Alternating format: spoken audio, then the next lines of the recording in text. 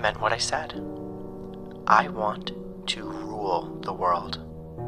But things didn't go the way I planned. The thing that I loved to do the most became something I associated with sadness and failure. I went from ultimate joy and anticipation to a level of heartbreak I have never felt.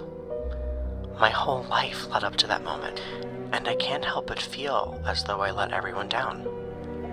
My family, my friends, my fans, and myself.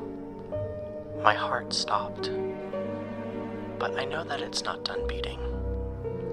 And in order for me to embrace the future, I need to let go of the sorrow from my past. I know that something else is out there.